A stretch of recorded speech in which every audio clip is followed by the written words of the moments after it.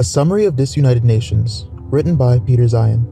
In this book, Peter analyzes the geopolitical patterns of superpowers, all to predict the future for a world without an American-led order. From Bretton Woods, Washington's leaders proposed a strategic agreement to anyone who would join their alliance. In exchange, they were guaranteed unfettered access to free trade, security, economies of scale, and globalism.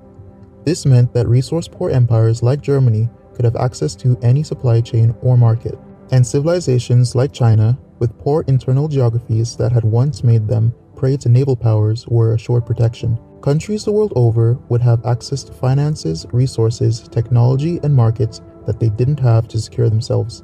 However, that isn't just coming to an end. It has already ended. Since the 1920s, the United States has decreased troop commitments, cut down on naval deployments, and shifted alliance priorities. This downsizing of global overwatch wasn't planned, but remains a trend of leadership. The order was never about economics, in the US's view, despite being a bonus. The American mainland remains the least entangled. Strong borders means it faces no external threats. A modern agricultural and energy sector means it doesn't need global supply chains. The strongest financial sector means it doesn't need much in the way of foreign investment. The global order was always a security concern, and now that's just shifted. To illustrate the effects of what has been lost, this is Mexico. A large number of children at the bottom means a healthy group of future workers and customers. The topmost portion are those of retiring age. This is your grandparents who were once the most skilled producers but are no longer able to contribute. Countries with demographics like these, consumption-led, are ideal partners for the USA. Americans like to focus on high-end production and design, the value-added work that leads to outsourcing to countries with large, young, semi-skilled populations. Places like these should expect even to have leverage at the negotiation table, whilst demographics like these are no more than America's economic competitors. In a world where security is no longer free, these countries can expect much less kind terms and conditions when it comes to negotiation. Thanks to global supply chains, many countries have experienced a boom in life expectancies and foreign investment, which have led to demographic surge. Keyword: has. Now many nations have aged to what can only be described as demographic collapse.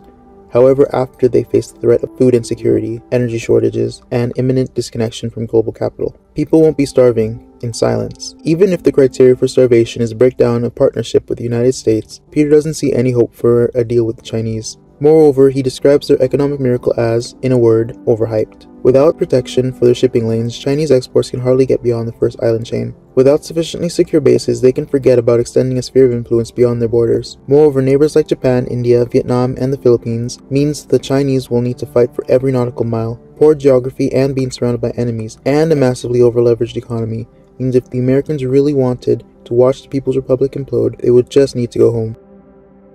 The demographic period doesn't forecast much success either.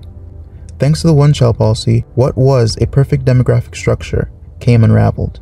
There simply aren't enough people being born to replenish the number headed for retirement. The cheap labor that made China the world's factory will only become more costly, more uncompetitive. With the breakdown of bilateral relations to the rest of the world, this is fine. They can take their foreign investment elsewhere. There are plenty of Asian Pacific nations with more favorable futures. One country with a brighter future despite rapid aging and a lack of resources is Japan. To oversimplify, Japan is a leader in automation, and if anyone can out-engineer not having enough producers or consumers, it is Tokyo. Moreover, with a sufficient navy and favorable partnerships, Japan is set to come out of deglobalization stronger. Not sharing in that bright future is Brazil. Suffering from a collapsed financial system means difficulty gaining capital resources to keep your agricultural sector productive. Without good leadership, Brazil is headed for more of the same.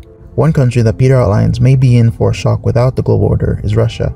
Russian territory is a bipolar, polar wasteland that can only be defended by expanding outwards. This expansion puts it in conflict with countries like Germany or Turkey. Struggling through sanctions, plummeting demographics, and a tough geography means that being a nuclear power isn't going to be enough to keep Moscow secure. Russia is the strongest it has been since the days of the Soviets, in part due to energy exports. Russian crude and natural gas can be produced dirt cheap. However, that pales in comparison to the technological advancement in American energy production. Green tech in American urbanized territories close to the equator means solar can be put to good use. The Great Plains are as windswept as any other similar region. The American shale revolution has made the country a net oil and natural gas producer. Shale production in the US was once the most costly in the world. Getting ready to use oil from trillions of rock fragments was once seen as an unconventional, means of production, but not anymore. Tripling oil capacity means Americans can disengage from the Saudis, Iranians, and watch as Eurasian powers compete for energy control. A byproduct of all that petroleum is pesticides, and along with fertilizers, means food security. Fertilizers, pesticides, fungicides, and herbicides make subpar agricultural land in regions like Brazil and sub-Saharan Africa viable. These sorts of crop intensity only exist because of globalization. The Mississippi Water Network overlays America's farmland. This combination means cheaper food supply than in Brazil, China, or Russia. Agriculture in the United States is largely modernized and capital intensive. Very few nations are capable of losing large segments of their supply overnight. Really, the only countries with a hope of maintaining a self-sufficient agricultural sector are Argentina and France. Argentina boasts some of the greatest land wealth in the world. All it needs is a second chance at good management.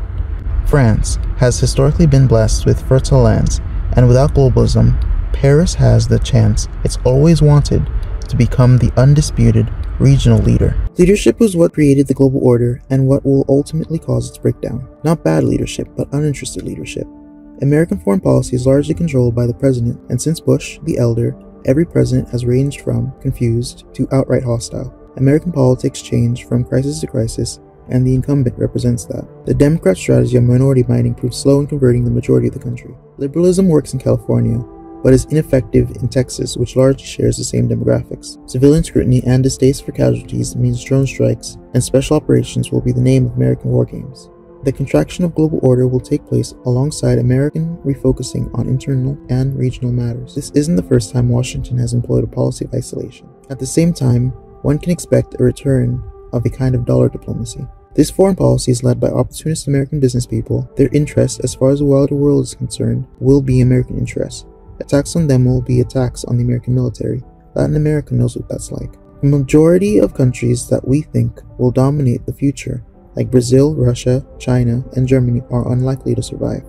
Instead, consider the future of Turkey, Japan, Argentina, and France as firmly in the position of world leaders. Countries will rise and fall, as they tend to do, but to Americans that will not seem like their problem. A generation of people look at this collapse and, thanks to the strength of their education, rationalize that there is one place where they can escape to. Inevitability dictates that this age too will cease, just as many ages before it have.